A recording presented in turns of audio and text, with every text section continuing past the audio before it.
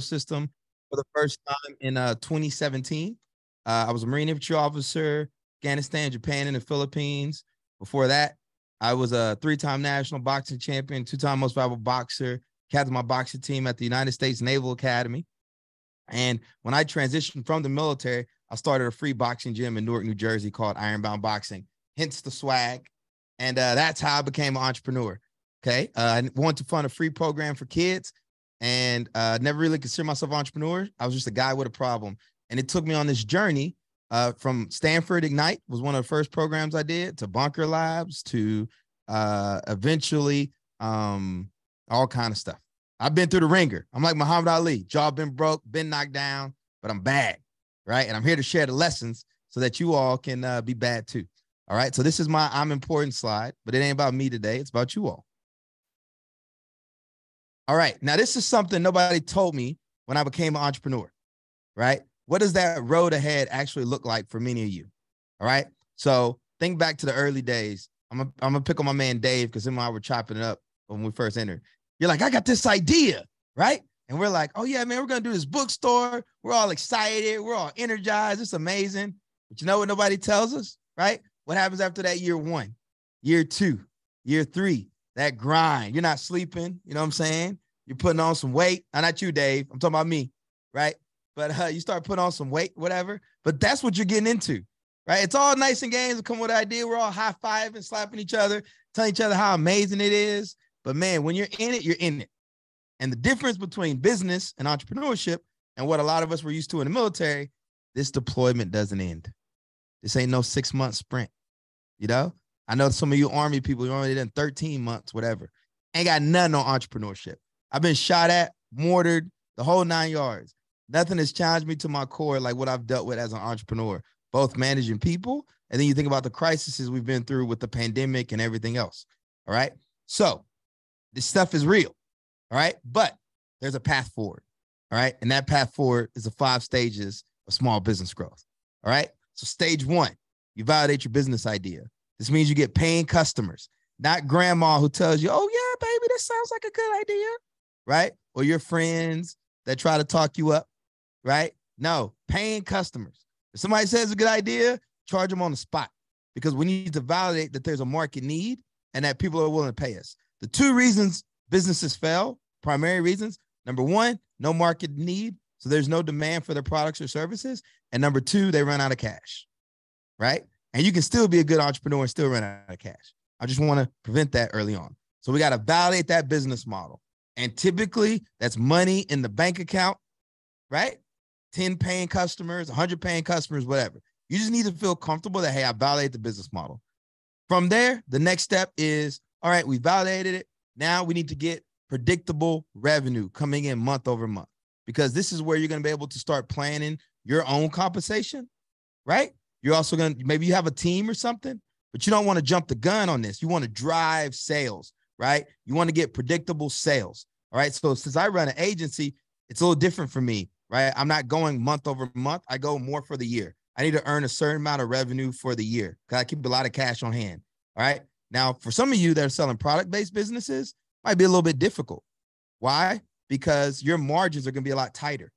Okay. So you got to drive that revenue. You need to know without a doubt, I'm bringing in $1,500 a month over month, because see, now we can start having a little strategy, right? You say 5,000 and then 10,000 and you say, okay, what is my number? How much do you need to feel comfortable so you start paying yourself? All right. So then do sales, right? So now we got that predictable revenue. And let's say you're still barely paying yourself, right?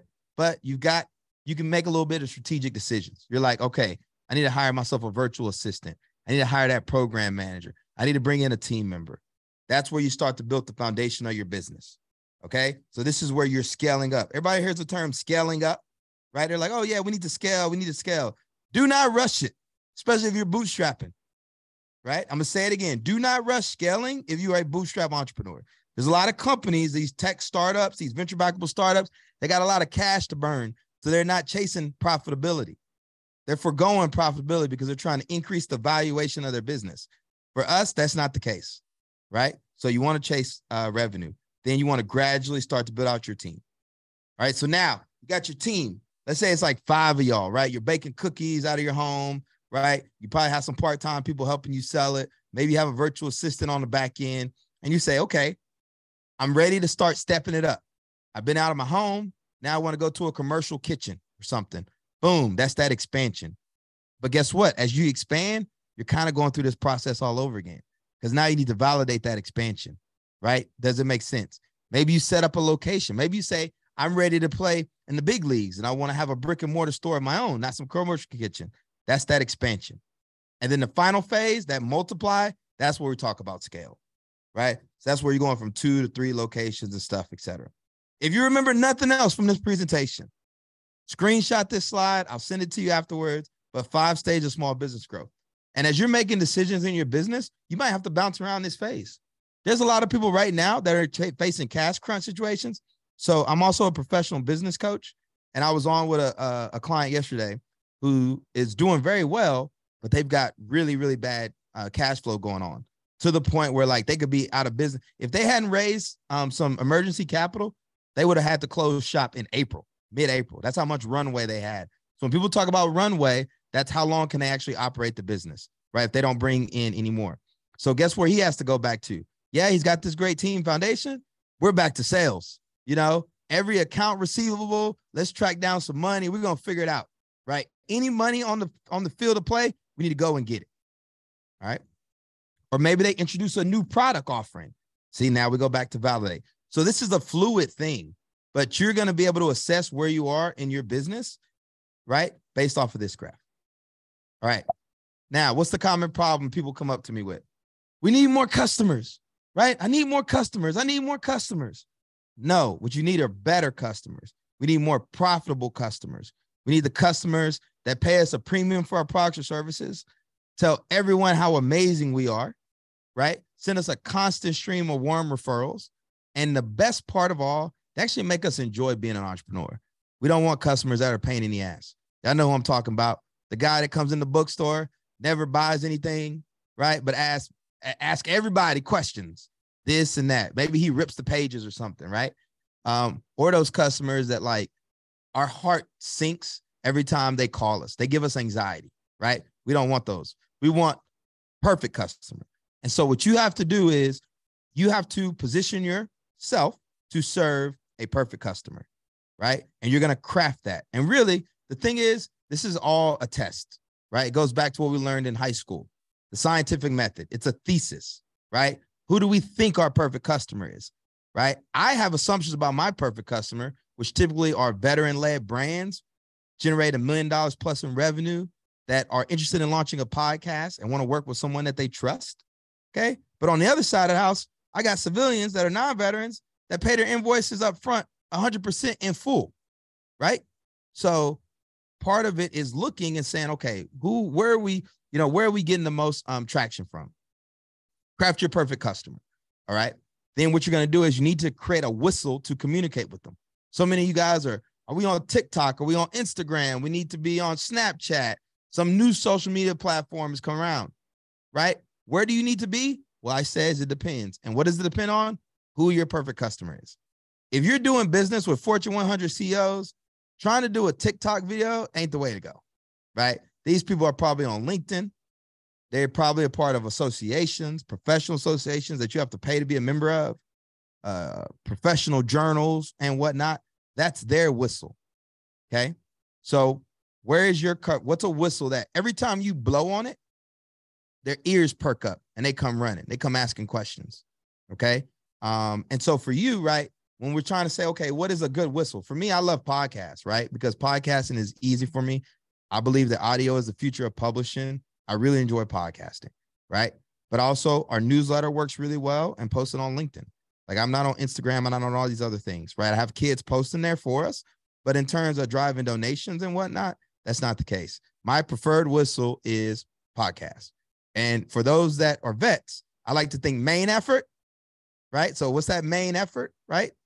If it's newsletter, if it's dialing for dollars, which a lot of y'all might have to do early on to build traction, that's the main effort. And then you got support effort number 1, which can be a podcast and a newsletter. And then support effort number 2, which can be a podcast, newsletter, and maybe it's a free workshop. Okay.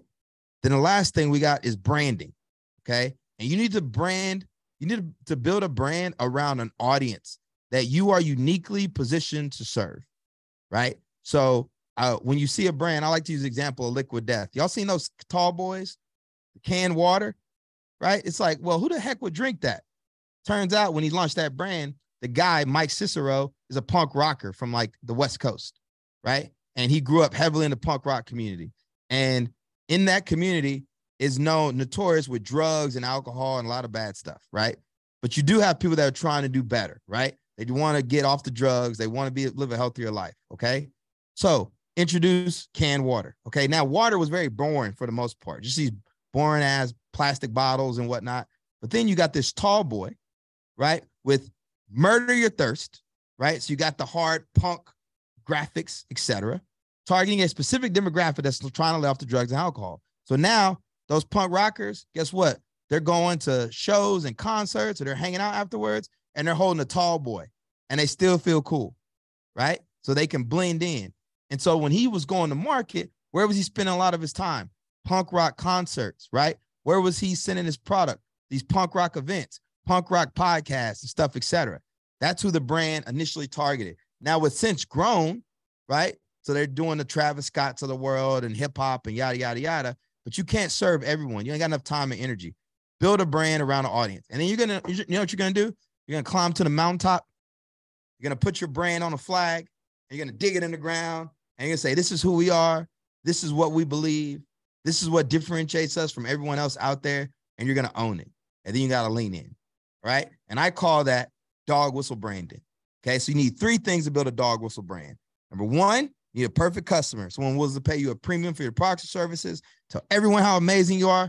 Make a constant stream of warm referrals on your behalf, and they're not a pain in the ass. If they're a pain in the ass, they're not your perfect customer. Number 2, you need a whistle to communicate with them. Every time you blow on your brand, dropping a post on social, sending a new newsletter, you're blowing on a whistle. Just make sure you're communicating to the right person. And number 3, you need a premium brand that says, take my money. All right, Mike, I hear you, but I'm overwhelmed. I got so much stuff to do. I got to man the store. I got to bake cookies. It's just too much. You're going to create a fire plan. All right. That perfect customer, a perfect customer of 1 is a perfect customer of 10 because they all hang out together. They congregate. Right. So what I want you to do is I want you to create a list of 10 names that match the profile of your perfect customer. We're going to 10. Always go back to 10. When you're overwhelmed, go back to 10. See this whiteboard up here? I got CRM, I got all that stuff. But damn, when it comes time to pulling money across the line, you know what I do? Put it on the whiteboard, right? Because that makes me hyper-focused. And it's funny, right? When we first start our businesses as entrepreneurs, you know, we do anything to get those first clients, right? I'll come to you. You know, we really, really work it, right? We make sure we're top of mind. Then what happens, right? We get caught up in the day-to-day. We're hustling. We're putting out fires. And now we're not spending on as much time trying to get those customers across the line, those profitable customers.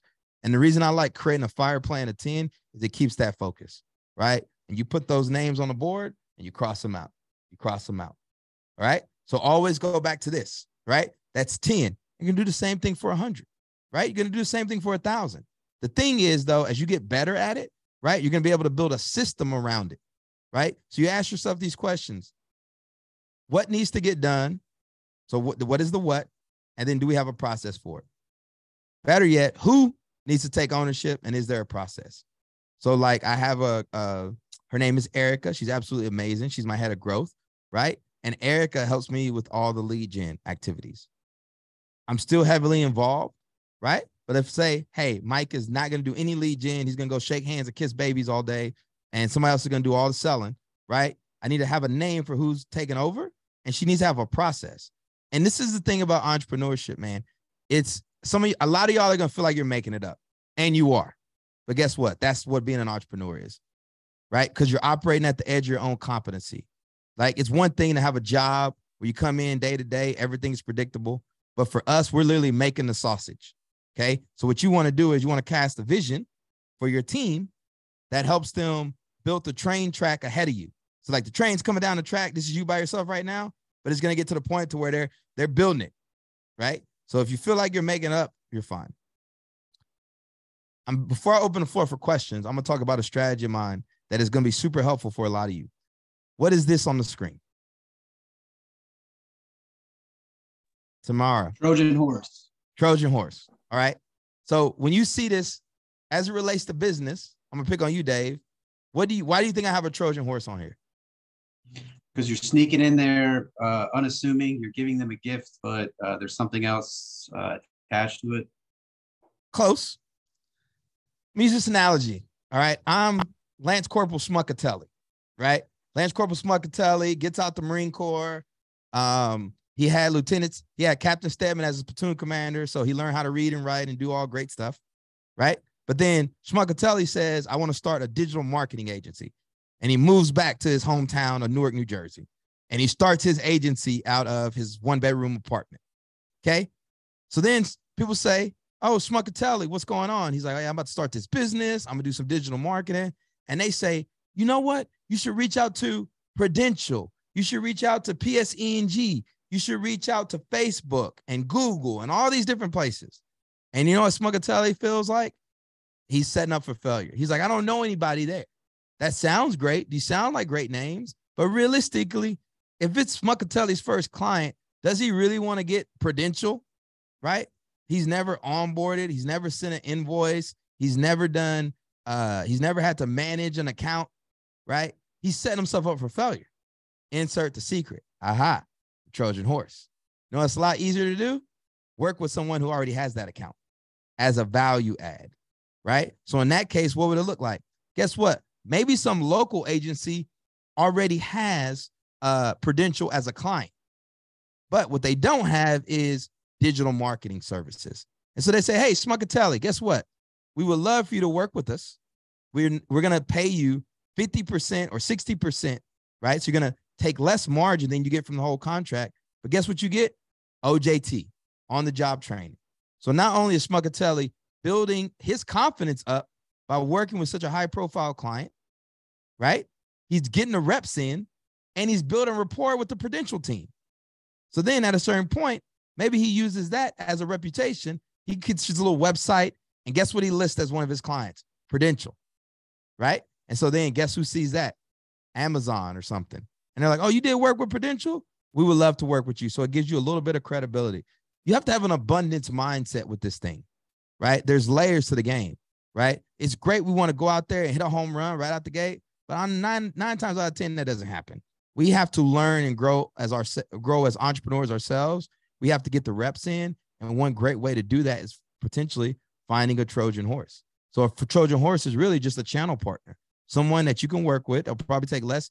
You're going to take less margin than you would if you did it on your own, but it's going to give you the experience and the reps you need. When I started IRONBOUND Boxing in 2018, I left my full-time job to stand up a for-profit arm of IRONBOUND Boxing, teaching boxing to companies in the New York City metro area.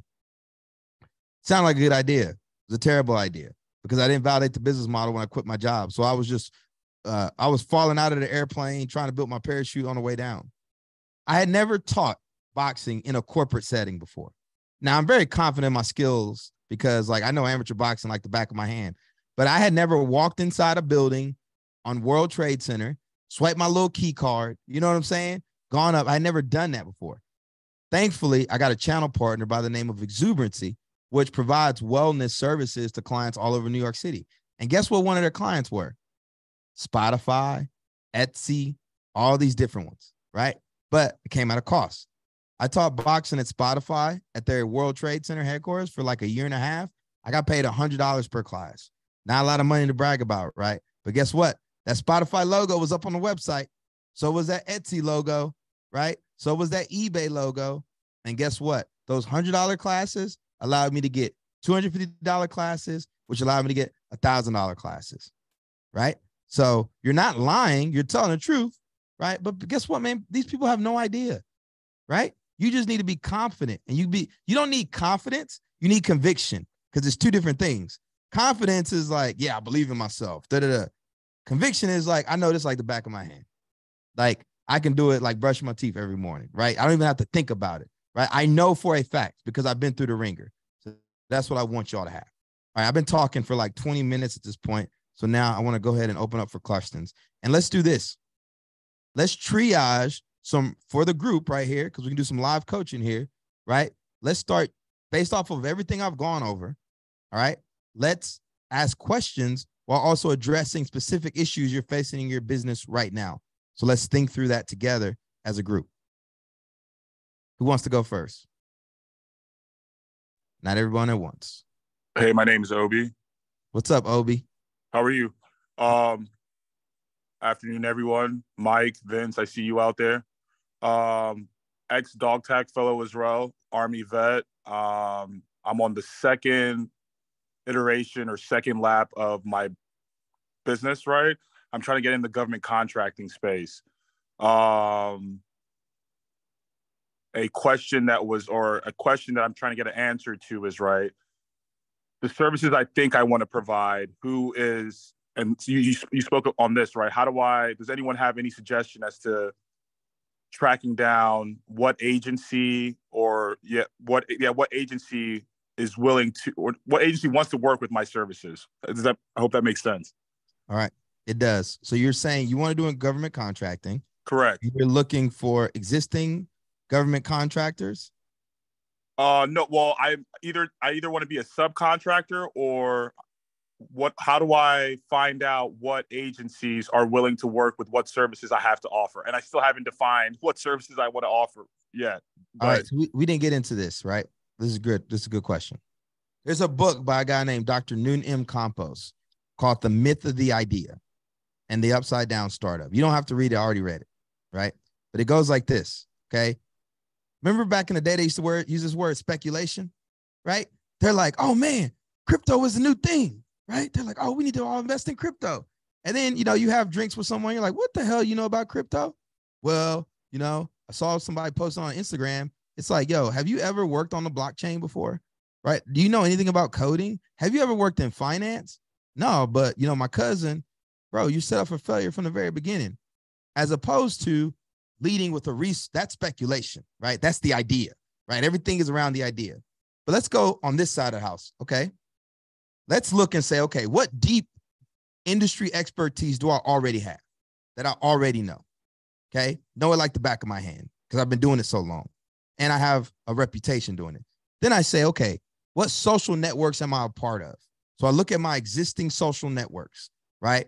Then I say to myself, okay, realistically, how much time can I dedicate to this thing, right? Is it 5 hours a week? Is it 40 hours a week, whatever? And then I go all the way over and then I find an idea. See what I'm saying? So we start over here and then we work over here to an idea that makes sense. So how does this apply to your question? What deep domain industry expertise do you already have? Do you know like the back of your hand? What networks are you already a part of? Because people do business with those they know, like, and trust. Business is like war. It's Game of Thrones. It's House Targaryen over here, right? We're all House Targaryen, right? So why do people have a reason to already trust you? That is not a hard sell, okay? How much time can you spend trying to do this outreach to connect with these people? And then say, okay, what is the best service that we can go after? Thank you for that. Next question. Was that a good answer for you? Yeah, 100%. From what I heard, it sounds like reach out to my network, do my homework, right? And then those two things simultaneously would then tighten my shot group for me to, execute. Thank you. Yeah, do not do business with people you don't trust. There needs to be a vetting process. Somebody needs to say, man, this is a good person, a referral or something, because you will get in all kind of trouble because you haven't seen their work product, right? They can be like, yeah, I'm da-da-da-da-da. But if you don't got anybody vouching for them, whatever, you could find yourself in a bad position. Hey, Mike, just real quick. I do some government contracts with Department of Corrections, selling books to DCFS, do a lot of state contracts.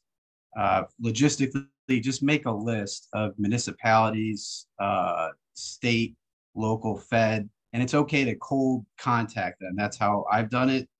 Just reach out to their business office. But the most important thing is to know what you're trying to sell first, and then reach out to whoever their business admin person is and introduce yourself and say, hey, I'm a local. They like going with people that are close by first, because if something goes wrong, then you're right there. Awesome. Thank you for that. All right. Who's next? Who's got another question? Come on, y'all alumni, y'all in the trenches. Let's go. We got all these smart people, you know. I'm assuming everybody on this call's time is worth $10,000 a minute. So I know mine is. So let's go. What questions we got? Hey, Mike, I'm Mike Gephardt. You mentioned abundance mindset. Can you go into that a little bit, please? All right. Yes, absolutely. Mike, so say me and you are going to start a business, right? Or I say, oh, you know what? Me and you are going to partner together on a project or something, right?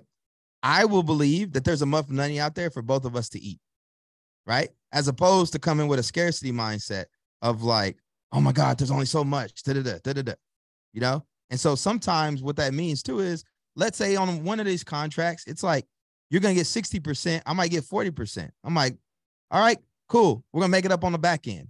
I'm confident that if we go down this path, we are going to be successful. But the problem is when people in business, they have a scarcity mindset, right? They want to pay people pennies on the dollar, right? They don't want to, it's this feeling of too, it's like, now's the right time.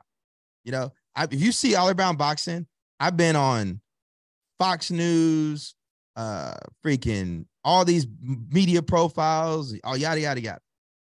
How many of those have put money in my actual bank account? Very little. All right. But I remember when I was early on, I was like, this is the one, you know, this is going to be that interview that changes everything. Oh my God, my whole world is going to, you know, it never happens. Right. And so say you pass down that opportunity. They're like, oh, you know, we want to feature your business tomorrow. We're going to get you on. And then you say you can't do it because you got other obligations or something. And everyone around you is like, oh my gosh, this could be the chance. You have an abundance mindset. We're going to win. There's going to be more opportunities out there. If it came once, it's going to come again, right? That's what I talk about with an abundance mindset. So an abundance mindset is not getting pressed, not allowing yourself to get put in those positions where you have this weight over you. Because like, let's say you have a business partner and things don't work out well. Then it becomes toxic and all this other stuff. You know, maybe your time and energy ain't worth it. So you just walk away. You know, hey, you're good. We're all good. You know, I'm just going to walk away clear. Because you know what? You say, hey, this business might not have worked out. But even if I let them keep this equity or whatever else, I'm about to go make it over here instead of being tied down. So it's just there's enough out there for us to eat and having that mindset. Thanks. That answer your question? Yeah.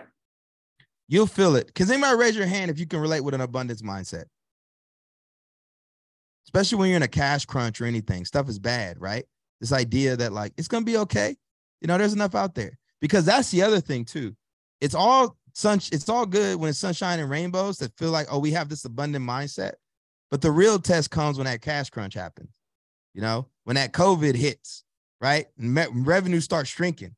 And guess what? You still hire other contractors and you still throw them some stuff. Instead of just trying to, there's only enough for us. You know, you only pay yourself and not anybody else. That's what I'm talking about. What else we got? Come on, step into the hot seat. Let's go. Let's solve real business problems right here, right now.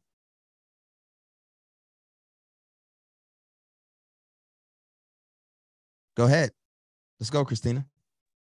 I don't know if I have I do have a business problem. It is a business problem. But I've done the validating. I've even done the sales, right? But I grew a brand with dog tag. I just graduated. And I have been working, so I'm a professional coach as well. And I have a few niches. They don't all connect, but they all are similar. So one of those niches is families with teens or young kids. Somehow I managed to get professional athletes. I don't know how, but one athlete killed another. And then now I have a niche of professional athletes and military, relationships is basically my three niches. And I created a overall brand called Me Mastery, because when you master yourself, you master your life. And three niches within that brand. But what I'm working as is just I'm not really well known. I haven't gotten to the marketing part. A lot of my sales comes from referrals. And so I'm putting myself out there as Christina Cazone, like Christina Cazone Coaching, like not really into my brand yet. And I'm in the process of, you know, starting to build my website and starting to build what my marketing would look like. And I guess my question is long-winded is, do I kind of like scratch everything and start from what I know in terms of like you said, build to the customers I have? Or do I just go with my name, like Christina Cazone Coaching, because everybody knows me there, and like forget me mastery and like let that go? Like, I don't know how to, I'm not feeling connected to my brand. I like the me mastery. Because that's kind of like how I grew myself. Like the reason why I became a coach was because I learned to master myself. This is a great question. I appreciate you bringing it up. And I'm a contrarian, so you don't have to listen to anything I'll say. Okay. Yeah. You can get back. Take personal branding. This right here. This is your personal brand. Ball it up and throw it away. Okay. People didn't connect with, you know why they connected with you? Because the idea you said, mastering yourself, this idea of me mastering. The problem right now with personal branding, everybody just want to talk about themselves. They want, it's me. Make TikTok videos and da-da-da. You know what's a brand?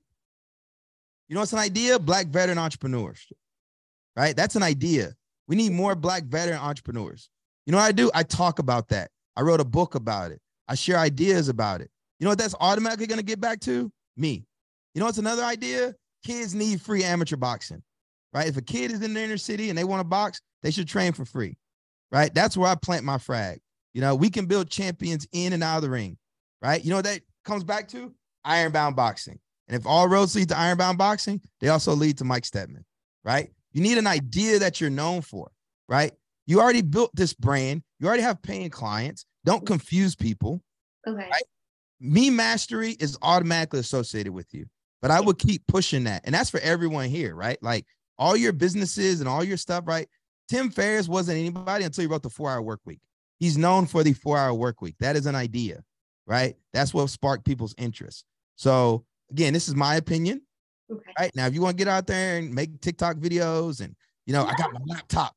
Oh, I'm working at the coffee shop. Look, oh, you know, then by all means, be that professional coach. But I was on with an entrepreneur yesterday on one of my podcasts. Dude is uber successful, charging like $150,000 to $400,000 for branding work. And you don't see this dude on nothing, right? He lets his work speak for itself. Now, what you can do in terms of building a reputation is you're getting all these referrals. Let's speed up the referral process. By now you haven't, it's called one killer outreach, right? So when someone is a referral of yours and you give them one thing that when they come across someone that says, yeah, man, hey, you should check this out. It can be a one-pager. It can be an assessment. It can be something, right? But that is how you're going to activate your network, right? So you already got referrals coming in. Now let's throw jet fuel on it, right? By giving them one killer outreach.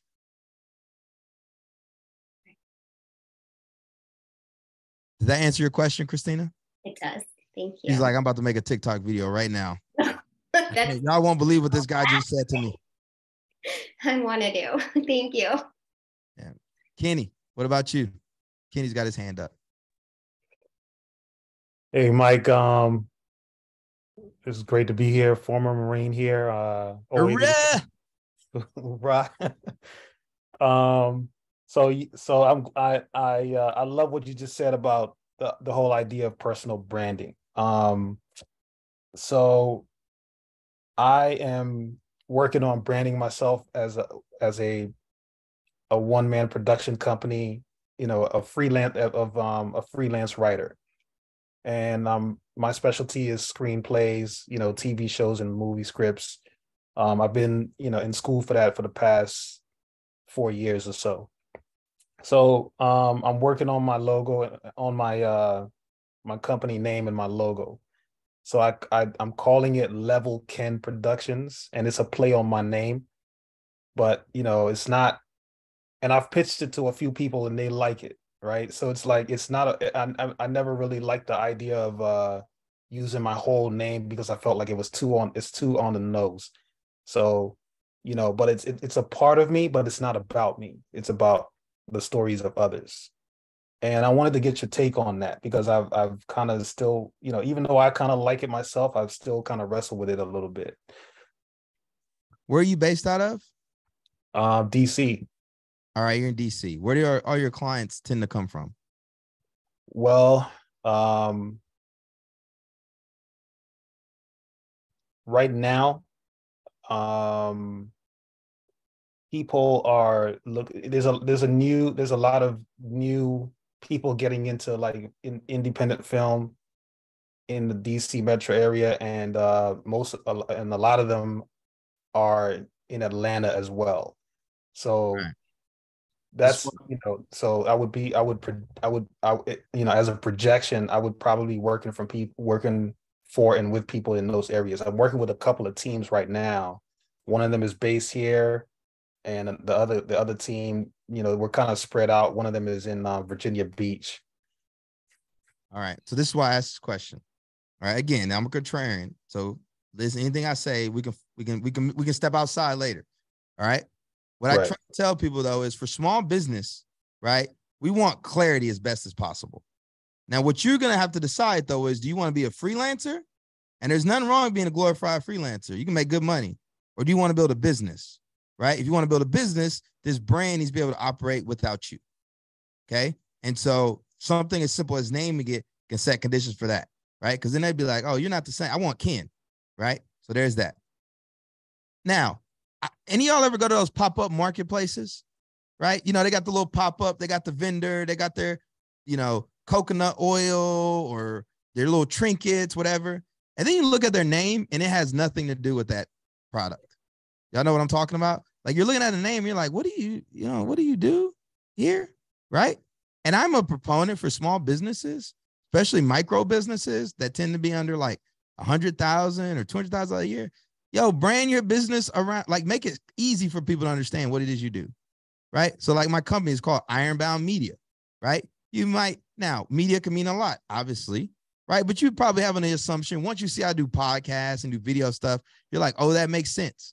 Or, reason I was asking you about where you're based is my girlfriend lives in Harlem, right?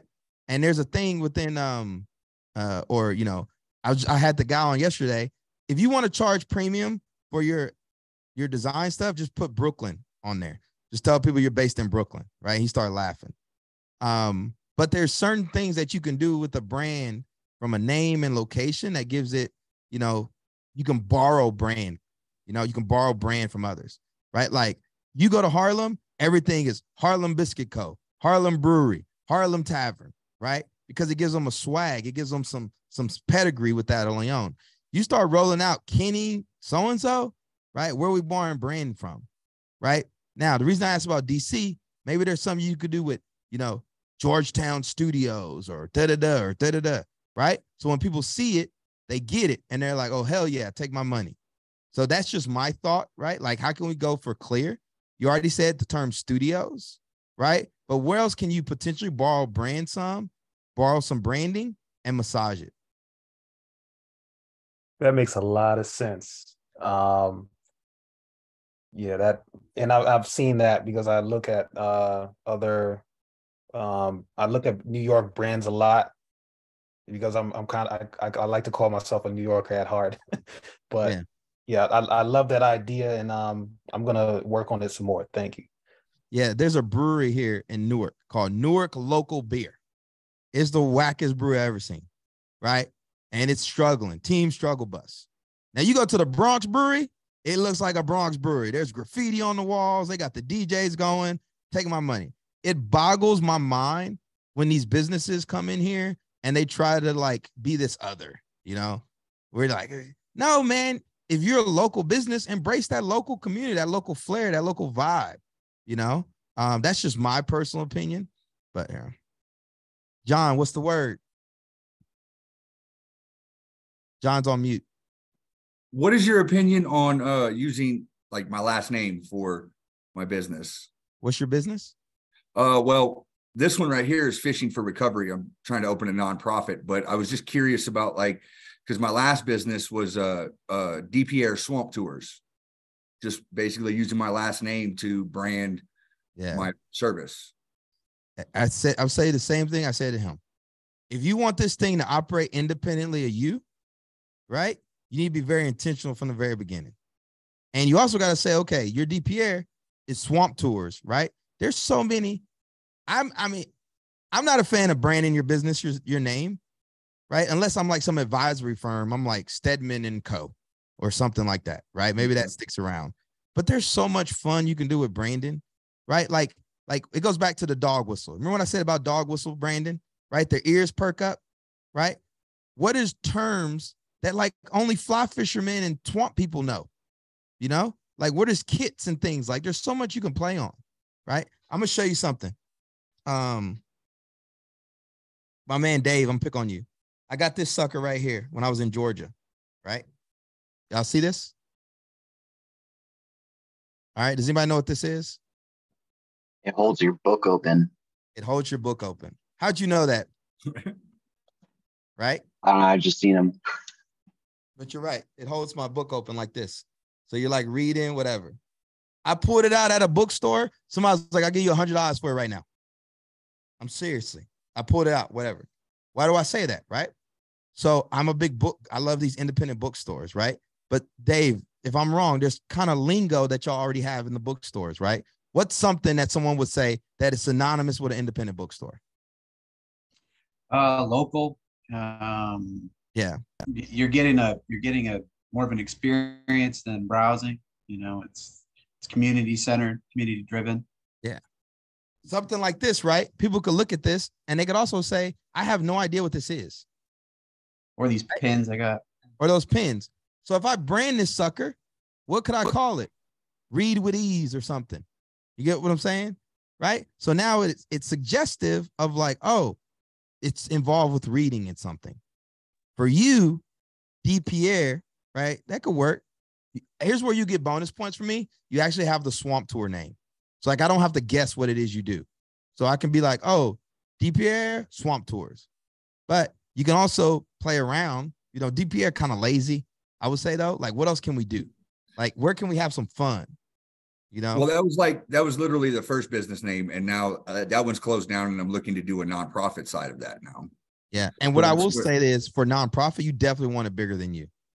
Yeah, right? Because definitely. If it's your name, whatever, no, you need to build a brand that's going to be a story. You know, think about like Charity Water. They were like a very massive nonprofit, raised a lot of money to get clean water to people, right? Like that's a name. You know? Yeah. Thank you. 100%. Who else?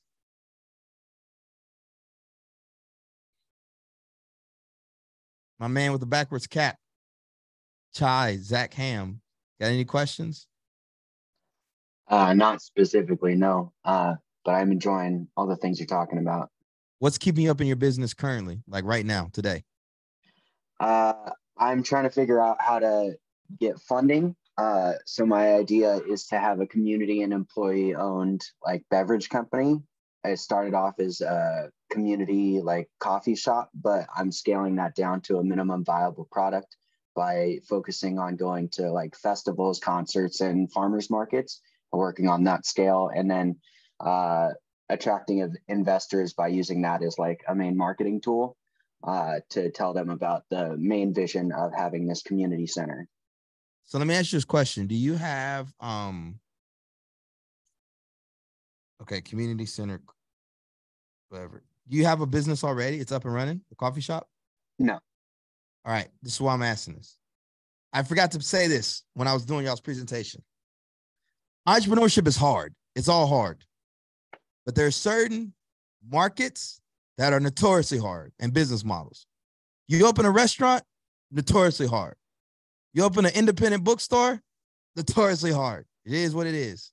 You don't think so, Dave? It's easy?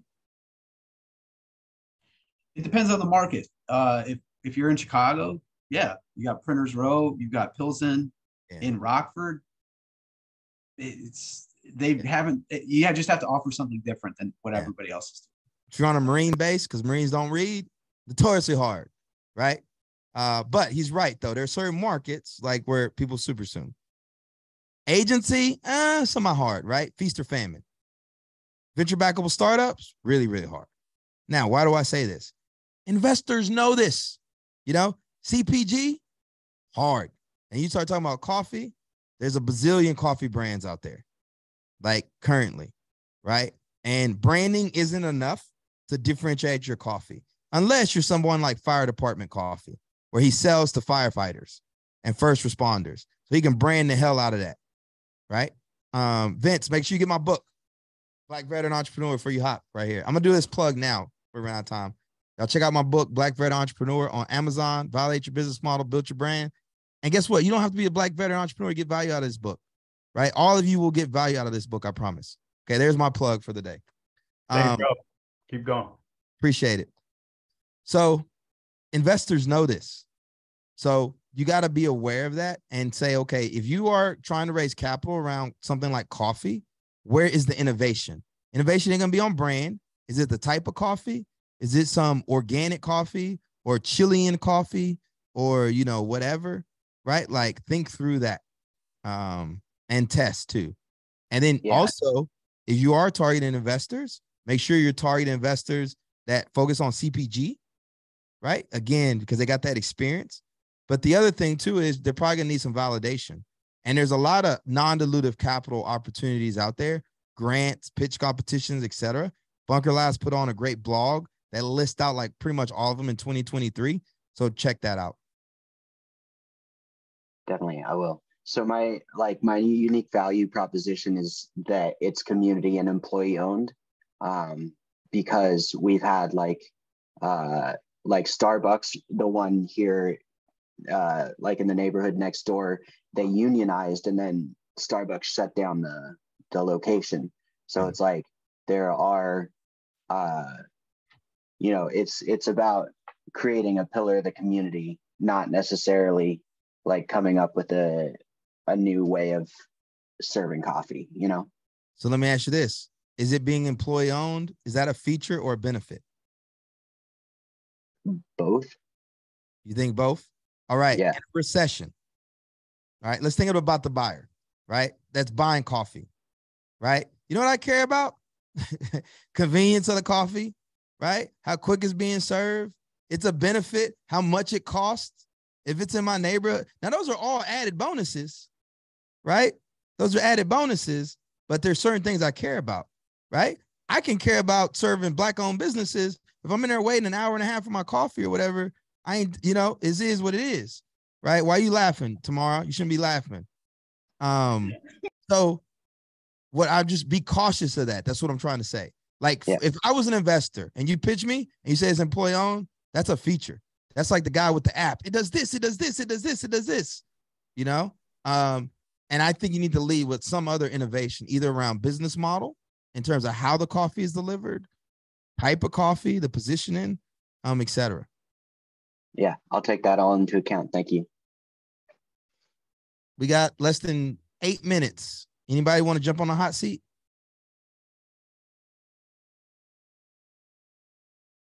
Going once. Twice. Constant Harris, we haven't seen you. Any questions? I know y'all used to people that come on here and just like to hear themselves talk. That ain't me. I'm going to pick on you. I'm going to pull you out. Let's go. I don't know if I have any questions. I don't know if I really want to be in the hot seat. What's keeping you up at night? What's keeping you up at night currently in your business?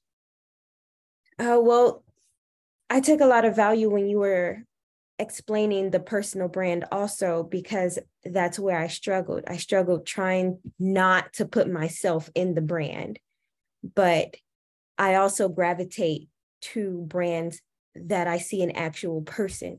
So that's two different things though. Right? I didn't say don't be in it. What I said is don't be in it talking about yourself, right? If you're out there championing an idea, champion the hell out of that idea. You know, if you believe in equal rights, champion equal rights. You know, if you believe that, I don't know, these more kids need to read, right? Then that's what you're talking about. You're sharing research on it. You're sharing your own thoughts. You're doing all this other stuff. That is automatically going to be associated with you. The problem with personal branding is people, it's gone off the cliff. right? People think it's about them. It's never about them. It's about the idea that they're sharing, right?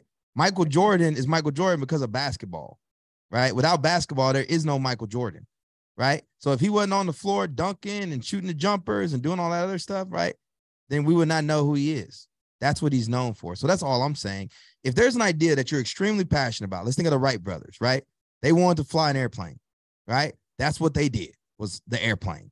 They talked about the airplane. So if I'm the Wright brothers and I was on social media today, I might share about what I'm learning. You know, oh, we did this wrong, or we did that wrong, or, you know, we didn't account for this. Oh, I see reports coming out about this. Congratulations to so-and-so who flew a little bit longer than us, right? Like, you need to be in the sphere that you operate in, you know, just be an authority. That's what you're going for. You're not going for branding. You're going for authority. Two different things, right? People are like, oh, I want a personal, you know, I want to be a thought leader. How about you write 100 articles? Yeah, how about that? Or record 100 podcasts. See, nobody wants to do the actual work, right? When you do the work, right, the result will come. Okay, I get that. Thank you. Anyone else? Got less than 5? Okay, I'll go. So I'm thinking about starting a podcast to like lead people into my business.